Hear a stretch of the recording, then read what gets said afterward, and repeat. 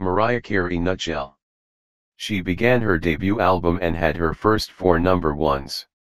Vision of Love, I Don't Wanna Cry, Love Takes Time, Someday. She had another number 1, Emotions being the 5th consecutive number 1. She did the MTV Unplugged and proved everyone wrong.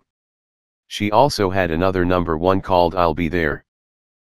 Mariah married someone. She got another 2 number 1s, Hero and Dream Lover.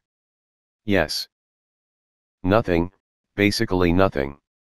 Yes, nothing. She had 3 more number 1s. Fantasy, One Sweet Day and Always Be My Baby. Still with the old man. Tokyo Dome was pretty good. Another number 1 hit. Honey. LOL, by Old Man. It was okay.